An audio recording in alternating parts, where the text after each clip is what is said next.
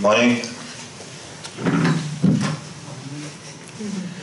So, what I will try to say is some ideas that we got from recent research. We spent already a few years trying to model nanomaterial toxicity, and first thing we did, we tried to go on with a very straightforward kind of brute force approach, but very soon we realized that it's not a good idea. We simply tried to imagine a cell membrane through in nanoparticles and try to see what happens to the membrane when they expose to nanoparticles. But the problem with that approach is that, of course, even if it's experimentally supported, at that point we saw a lot of publications showing that nanoparticles put on top of the nanocells can destroy the membranes and kill the cells. And so we see multiple necrosis that this is not what happens in reality. And one representative things on this is taken from Ken Dawson's group publications, and Ken is also based in UCD and leading that research for really quite some years. The understanding that a lot of things happen between the nanoparticles getting into the organism and they producing some negative effects. And what's shown here in this picture is the nanoparticle enveloped in biomolecules, in particular proteins. That they could be proteins in blood plasma, or could be proteins taken in lung fluids or in other places. But the reality is that what the cells will see and where will these nanoparticles go after that will be determined by the initial interactions at the interface. So therefore, we come to a new idea. We have to speak about the negative effects in terms of nanoparticle identity.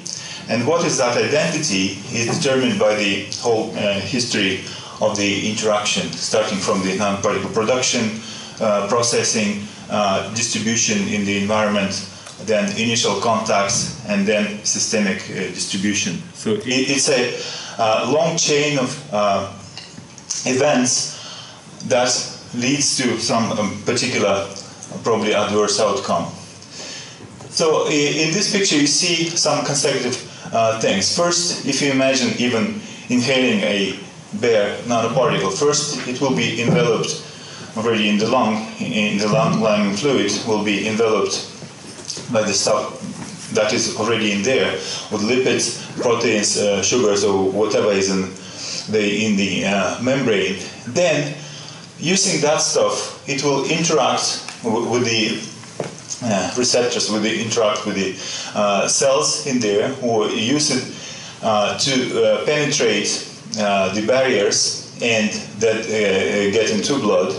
And then, at that stage, it can already make some damage, but probably the most damaging effects are more remote, because due to this stuff absorbed on nanoparticles, it will be able to activate various natural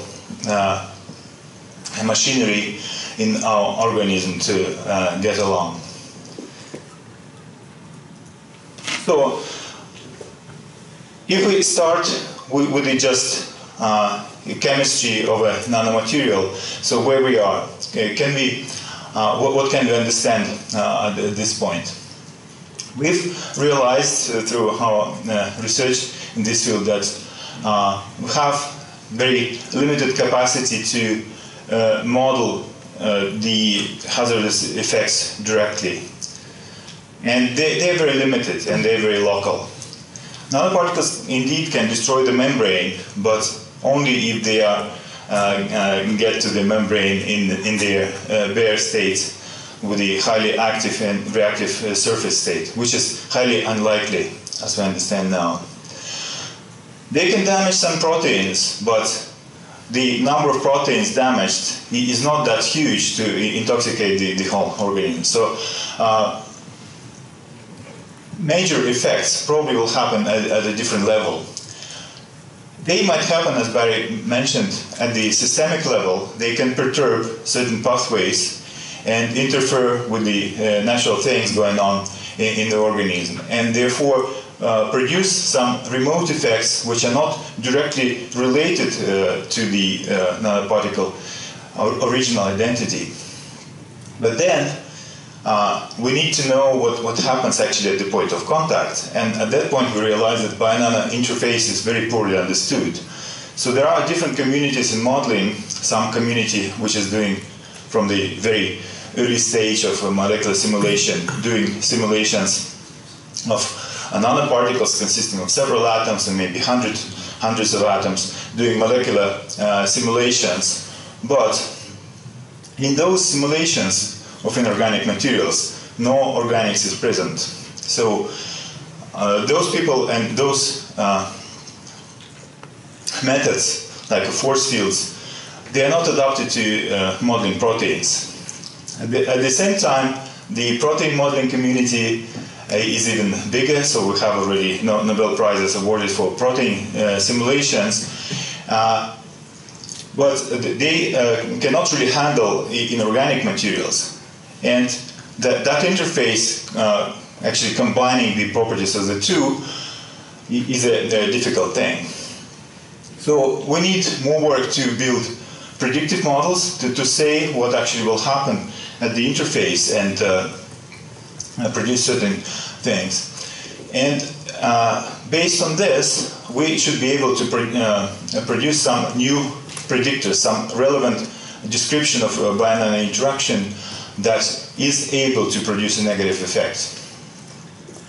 Other things which I haven't mentioned so far are listed down here. So we need also more work to evaluate real dosage. Because what happens in the experiment, in many in vitro experiments, we know that cells are overexposed. Those kind of concentrations that kill the cells in the in vitro assays can never happen in reality and cannot be observed. So we need a tool to calculate the actual amounts of nanomaterials penetrating certain organs and tissues. And therefore, because of this poor understanding, we can state now that many of the observed in vitro toxicity endpoints were used that. They are not really relevant for evaluating the really serious effects, like cancer, fibrosis, or some other things that are systemic and remote. So here's one of the generic picture of what Barry was saying as well. Idea of the AAP. And this is related now to mechanistic understanding of toxicity, mechanism of action. And we see different levels in this picture.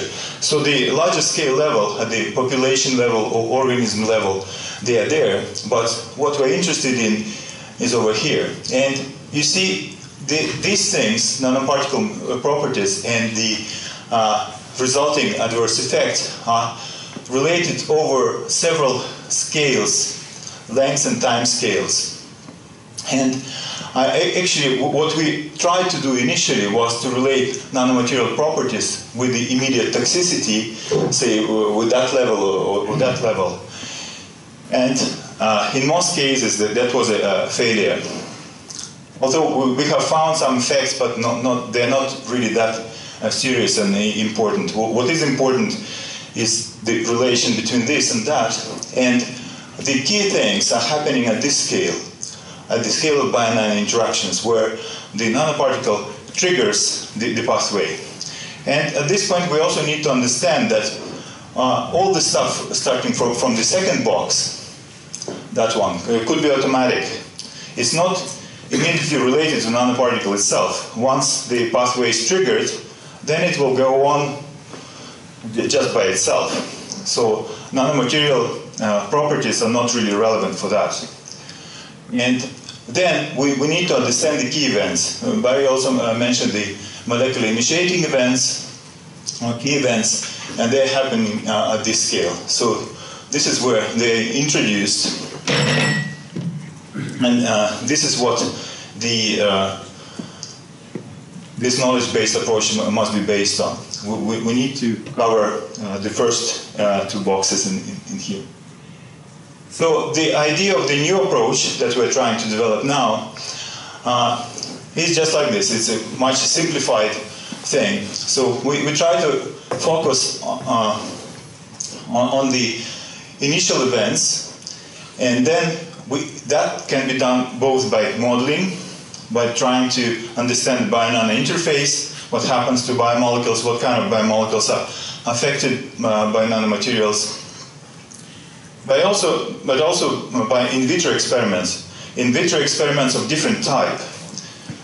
We need to see what is the content of the nanoparticle protein corona, what molecules are affected by the initial contacts, in what way they are affected. So we need to analyze the corona using the same proteomics stuff. We need to track nanoparticles inside the tissues to see where they get in and with what molecules they are associated.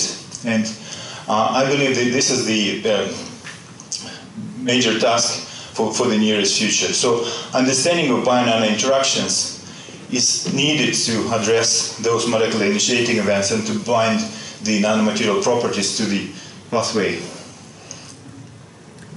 So this level of complexity is increasing, as we already heard. So I can state here that knowing just the standard descriptors is not sufficient. Even if we know the nanoparticle chemistry, shape, size, that is not enough to predict the toxicity. And that we saw some months ago. Some of you have been there at Comp Nanotox meeting, where the results of first modeling by Modena were reported. The problem is that you don't see much correlation between those basic descriptors and the toxicity outcomes. And the reason is that we actually all those things are missing the part that happens at the point of contact, at the bio-nano interface. And we need new descriptors to really get meaningful correlations and to do a statistical analysis. So